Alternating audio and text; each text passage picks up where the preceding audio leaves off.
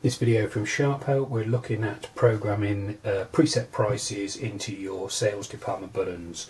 So on the machine you've got 4 department buttons which can all be preset with price, and you've also, using the shift key, you've actually got up to 8 departments which again can all have preset price. Programming them is really straightforward.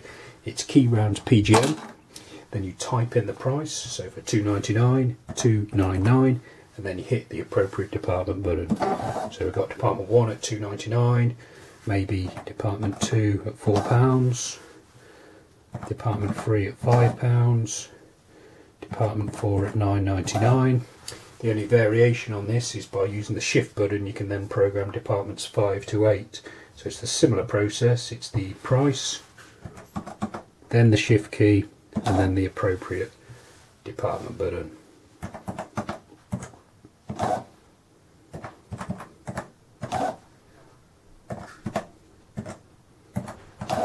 Once you've programmed all your departments, you can save the settings by pressing the total button.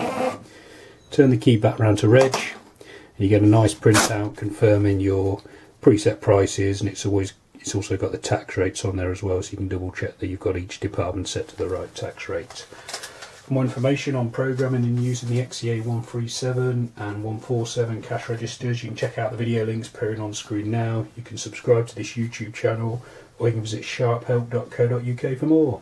Thanks for watching.